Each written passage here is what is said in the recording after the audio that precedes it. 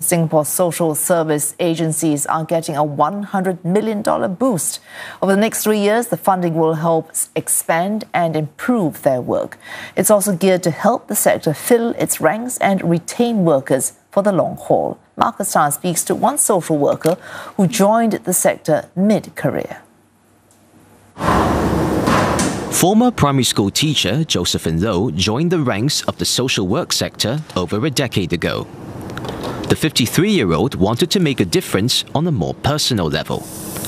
She joined a social service agency which provides student care for children, specializing in play therapy. Through the center's Brick Club program, she teaches life and social skills to these kids to help them build healthier minds and relationships. This process can take time and doesn't always come easy. Sometimes they may get into argument. That's when they get frustrated, they get agitated because I cannot find my peace. I don't understand what my friend is trying to tell me. So when they go through that process, that's when we also coach them how to slow down. Ms. Low is among more than 20,000 active social service professionals.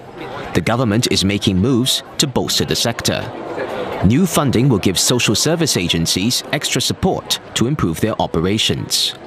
These include areas like human resources, leadership, and digitalization.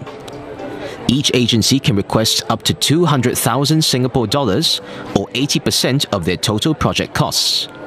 The initiative will support building up staff levels and improving the services provided.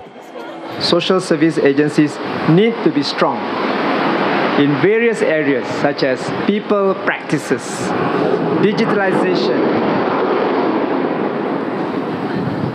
and innovation to excel. Just like any other organization, I'm glad that SSAs are paying more attention to these. And donors and philanthropic organizations are also seeing the value of channeling funding into these areas. Mr. Masagos and Ms. Low say a career in social services is a source of purposeful work and provides opportunities for personal growth.